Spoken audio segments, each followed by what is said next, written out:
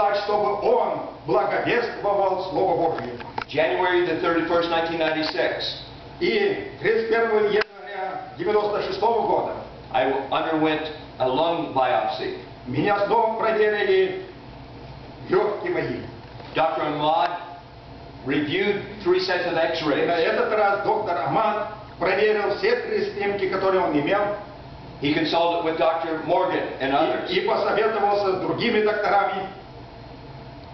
And after reviewing the tests, И когда он проверил, исследуя все, he said both of my lungs were involved. теперь он говорит, обе части моих легких вовлечены во все. He ordered a CAT scan, И он направил меня на КЯТ. a lung volume test, И проверил, насколько воздуха набирает мои легкие. and these were completed February the 1st. И это было окончено 1 февраля.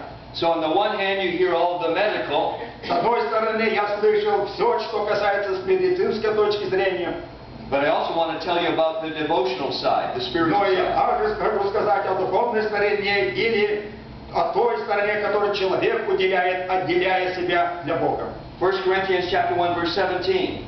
Первое послание Коринфянам 1:17. Christ did not send me to baptize, but to preach the gospel. Христос не послал меня крестить, а благовествовать Евангелие. Paul states here that it is the call of God to preach the gospel. И апостол Павел здесь провозглашает, что его призвание благовествовать благую весть. But remember what Paul means by the gospel. Но мы обратим внимание, что же в этом слове имел в виду апостол Павел.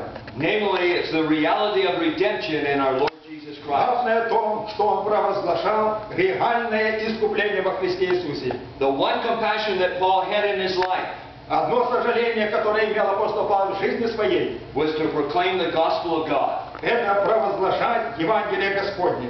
Paul welcomed heartache, Апостол Павел был готов, когда тревожилось сердце, disillusionment, были другие разочарования tribulation, или некоторые беды, for only one reason. и это все он принимал, имея в виду одну цель. These things kept him unmovable Потому что все это не двигало его с места. in his devotion to the gospel of God. Своей преданности его Богу своему. Late February the 1st, Итак, позже этого 1 февраля Dr. Ahmad took me aside доктор Амат отвел меня в сторону and told me that my liver was involved and was и involved. говорит, теперь даже и моя печень вовлечена в это. He told me that I was anemic. И говорит во мне что-то там Low blood мурлочет count. река. Low blood count. То есть низкий счет клеток. And so he ordered an ultrasound of my liver, И снова послал меня на проверку, my lymph nodes, и мои my spleen. другие части внутренности. That Thursday night, during the night, И в этой неделе, в четверг вечером, I had a special visitation. я имел особое посещение. He ministered to me. И он, который пришел посетить меня, служил мне. I envisioned preaching. И я представил пред собой, как я проповедую.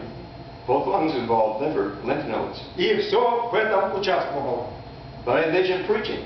Но я видел, что я проповедую. I envisioned praying for the sick. И я видел себя, как я молюсь за больных. I prayed for the sick since I was 5 years of age. И я молился за больных с того времени, как мне исполнилось 5 лет. But that night I had visions. А в тот вечер имел особое видение. Visions very similar to those that I had as a teenager. И видение это было подобно тем видениям, которые я имел, когда еще был молодым. I sensed His presence. И я почувствовал его присутствие. I sensed His strength. И я почувствовал силу его. So for those of you that have heard the diagnosis of cancer, И те, которые услышали такую плохую весть рака, I want you to hear the one side where I heard all of the medical reports. я желаю, чтобы вы обратили внимание на эту сторону с медицинской точки зрения.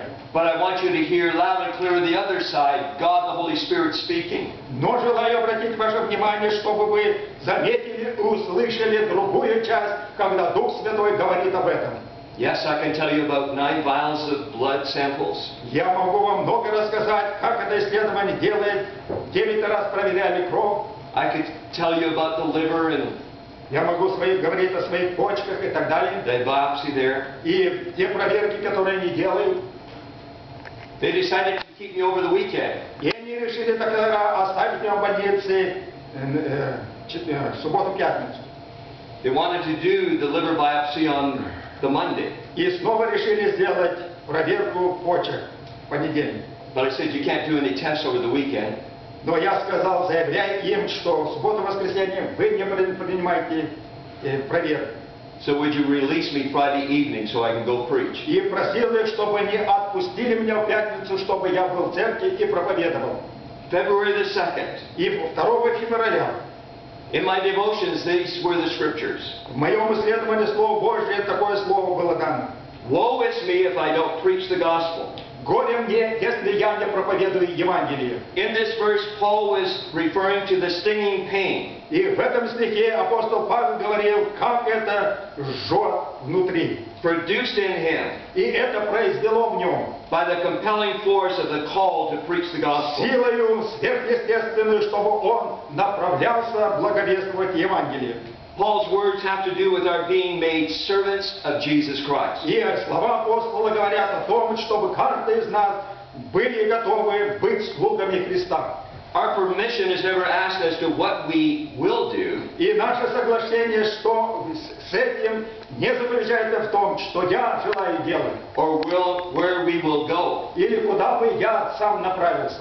God makes us as broken bread, Господь делает нас как переломленный хлеб, as poured out wine to please как Him, вылитое вино, чтобы угодить Ему, to be separated under the gospel. чтобы мы полностью были отделены для Евангелия. Means being able to hear the call of God. То есть, чтобы мы были способны слышать зов Господень. When someone begins to hear that call И когда человек начинает слышать этот зов, and suffering worthy of the name of Christ чтобы удостоиться великого имени Христа. is produced.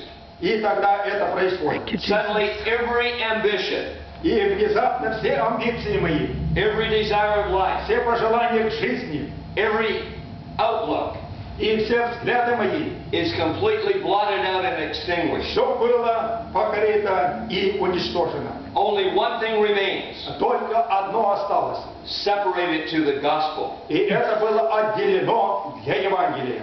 Woe to the soul that tries to head in the wrong direction. И поэтому горе всякой душе, которая направляется идти другим путем. Once that call comes to him or to her. И если этот зов обращен к этой личности. February the 3rd, Итак, 3 февраля, in devotion, в моем посвящении, we have been made as the filth of the world. мы стали мусором для этого мира. Beloved, do not think it strange concerning the fiery trials which is to try you. И поэтому, возлюбленные, не отягощайтесь, что это особое что-то постигло вас в испытаниях ваших. If we do think the things that we encounter are strange, Если мы начнем задумываться и говорить себе, что это что-то странное происходит со мной, it may be because we're fearful. это лишь по той причине, что мы приходим в страх.